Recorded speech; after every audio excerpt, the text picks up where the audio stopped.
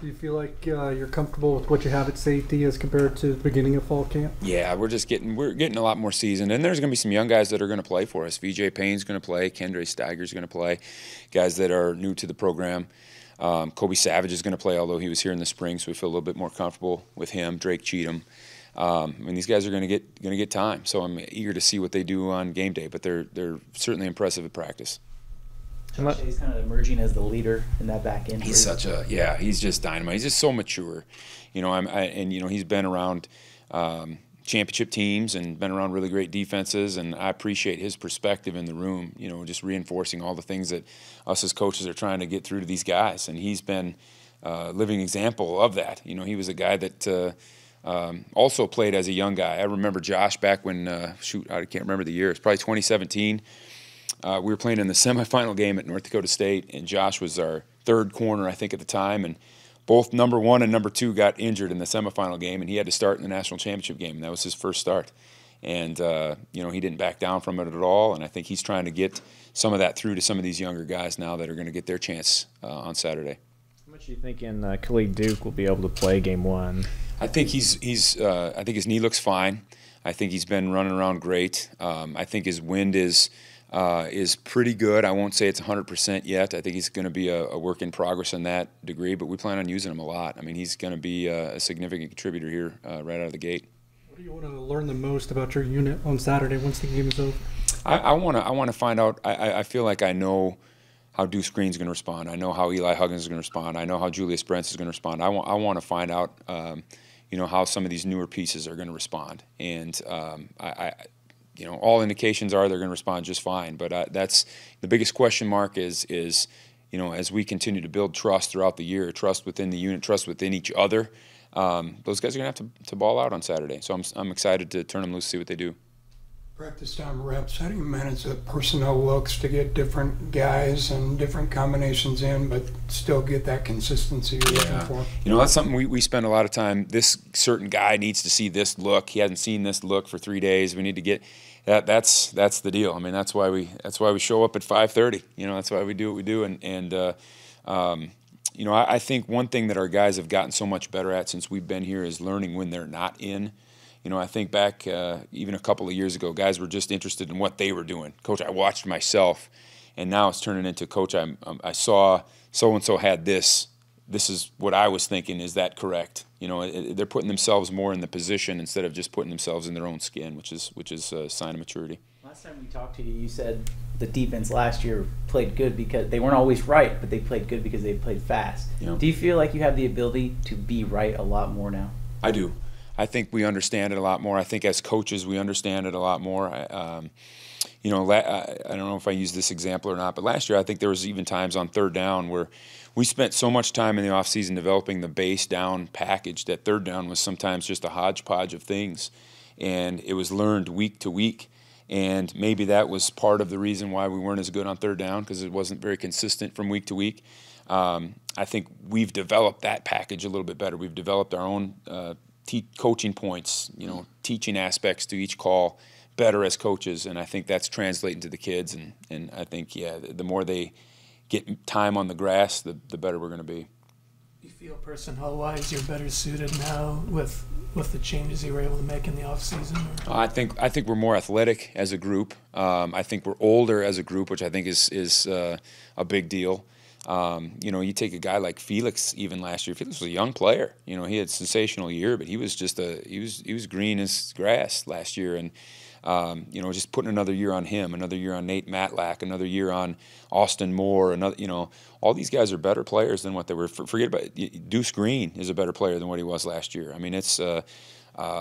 So you couple that with some of the athletes that we brought in here too, and some of the guys that I think like Josh Hayes that can really run, and I'm excited with the personnel. Is a rush package that you might look at more top secret than government documents these days? Are you asking me if there's a top secret program? I can neither confirm nor deny anything. No, as we get going in the season, we're definitely interested in showing more looks. I'll leave it at that. Is there a certain phase where you think South Dakota can test you the most? Yeah, I think what's the consistency that South Dakota has in their program from what they've done offensively.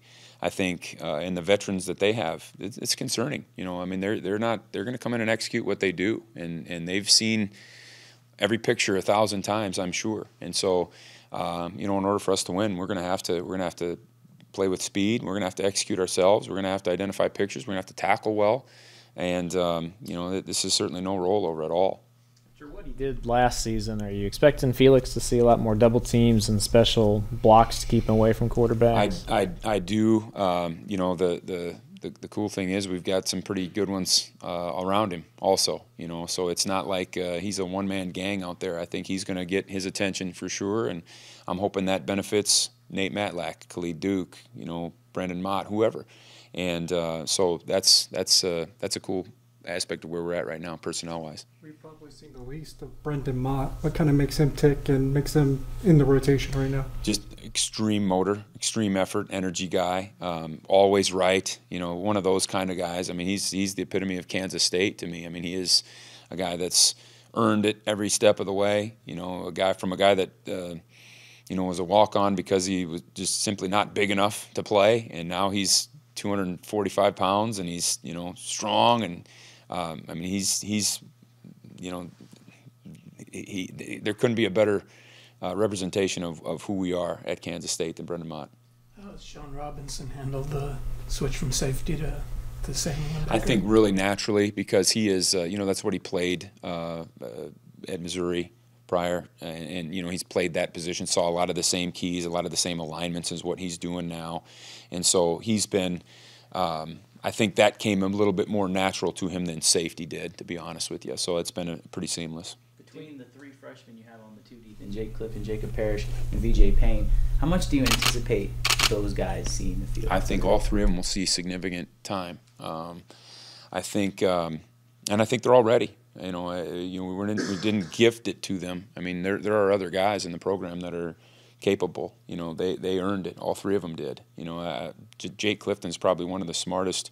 I shouldn't even single him out. All three of them are just extremely intelligent, but just picking up what they've picked up in that short amount of time that they've been able to work with us is awesome. And you couple that with the extreme athleticism that all three of them have, and it's exciting for the future.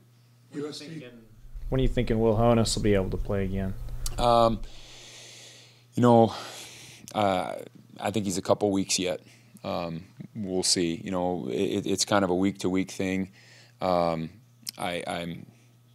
an outside possibility of it being sooner, but I would think it'd be a couple weeks yet. USD quarterback camp, what could he do to cause you guys some problems? Well, I think he's pretty good with football. I think he understands where he wants that thing to go, and I think he manages it really well. He keeps plays alive, and he's not afraid to take his shots, certainly. And so, I always get nervous when those veteran guys come in here that have played a lot of football, and he's got that on his resume. So we had talked for one or two more catbackers in June, and you were talking about this defense has some potential. Mm-hmm. Now that the time is here, just how excited are you for this defense?